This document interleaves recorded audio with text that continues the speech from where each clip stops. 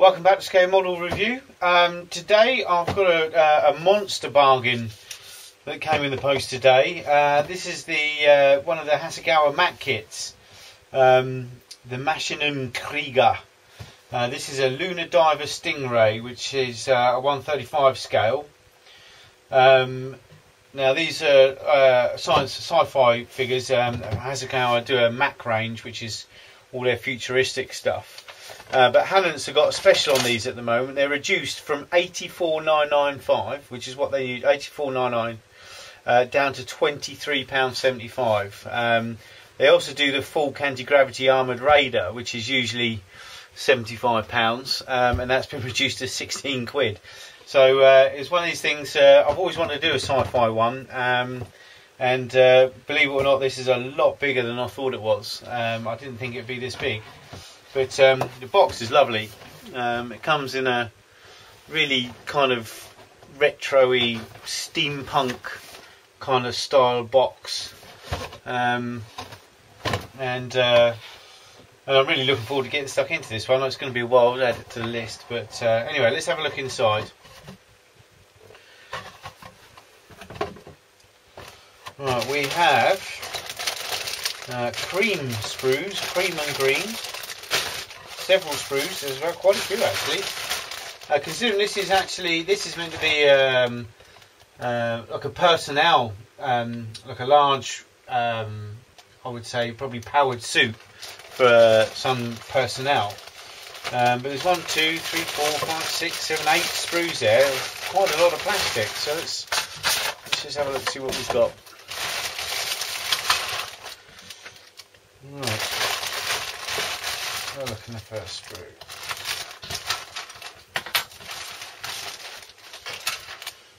Okay, well, we've got what looks like the shell, the outside of the suit. The detail's nice, a nice level of detail, very clean, crisp. It's very hard plastic indeed, which is nice. There's not a lot of engraving like there are on normal models, but what is there, you can see that you'd be able to pick that out quite well. But that looks like some sort of carapace. Some doors. Got some more here. I have no idea what half of these parts are, which is weird. But it looks like it's going to be a very interesting project. Let's get a couple more.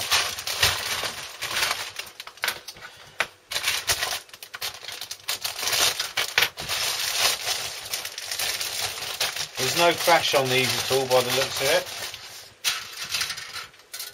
it. None at all on it. I've got to say the actual moulds, the things are very clean, and it's extremely hard edged, which you would expect, some sort of sci-fi model to be. I've seen some great renditions of this on the internet. I had a quick look before I opened up the box, just to see what people have managed to do with this, and to be quite honest with you, it's I think any figure painting of any type like that is really clever, and they've done some amazing work, and some of these turned out absolutely beautiful. So I'm looking forward to this. It's going to be a lot of new weathering techniques for this, I think, and a lot of new painting techniques as well. The sprues, as I say, there's I don't know what's on a lot of the sprues, but they're all in it's all this hard plastic, which is great. And I don't know what any of the stuff is, to be honest with you. I haven't got a clue looking at it. But the detail is good. That's some nice little hands there. Let's see if this works. Okay. You can see the hands on the sprue there, the arms.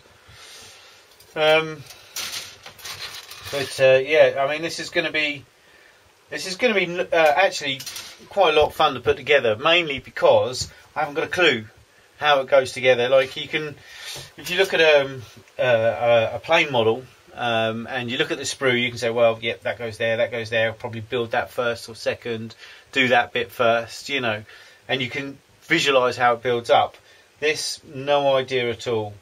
Now, this is the sprue with the figure on it, and I've got to say that the figure has actually got quite a bit of flash on it.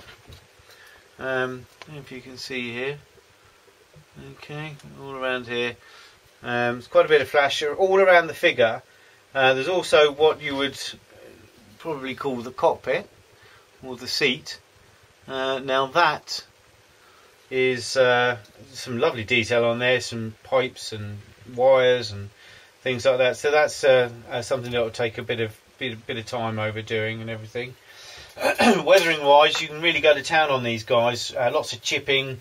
You know, it's a suit that's in everyday use, and I mean, this is a Lunadiver, so I would imagine it's a Lunadiver Stingray. So I would imagine it's actually some sort of flying, if it's a Lunadiver, rather than in any water or anything like that. So it's going to have lots of pit marks and things like that, which would be good to practice on. There is a base. This is a base for it. It looks quite solid and nice. So it's all very steampunky, and I think it's going to be a lot of fun putting it together. Right, what else have we got in the box? We've got decals.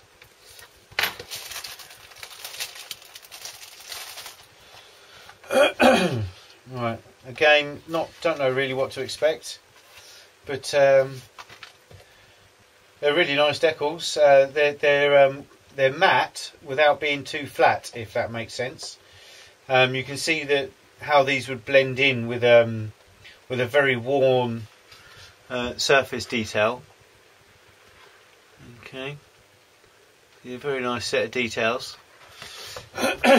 And I can see that these are going to be like ghost shadows and everything on the actual carapace itself. But there's also a card in there, which is the decal sheet, which is quite nice. I suppose you could keep that as a reference card of sorts. But there are actually 3 different schemes, several different regiments and squadrons, which is excellent, which you can see here. So it's not a case of just having one option with the decals. Okay, there's several things you can do, and there's all 3 are different paint schemes as well, which is nice. And I've got to say, I do fancy that one actually. That's quite a nice scheme, I think. But I think this is one of those that when I've got enough time, this will be going. This will start going because it's something new. You've got some instructions here how it all goes together. Quite simple actually, considering how many sprues there are and how you can't really tell what it's like. But that gives you an idea of what it builds up to look like at the end. And as you can see, there's this jet here, so it's definitely a space-driven suit. And there's another set of there's another set. Yeah, I see. So this is the actual suit itself. So there's a basic suit, and then you've got another which is like a shell that the guy sits in. I can kind of get the idea from there. Okay, and if you have a look here, there's actually a guy climbing out of it, so you can kind of see the kind of scale of it with regards to the figure that's included. So it looks like one sits inside of the other. That's what I would imagine happens here. Or you have the outside guy. No, they're 2 separate things completely. Well, that's so if I'm understanding this right, that's 2 complete separate models. I think it looks like a suit, and then you've got the actual vehicle itself. So it's something I'm definitely going to have a look at, because I'm not 100% sure how that builds up. So all very exciting. So it's all different.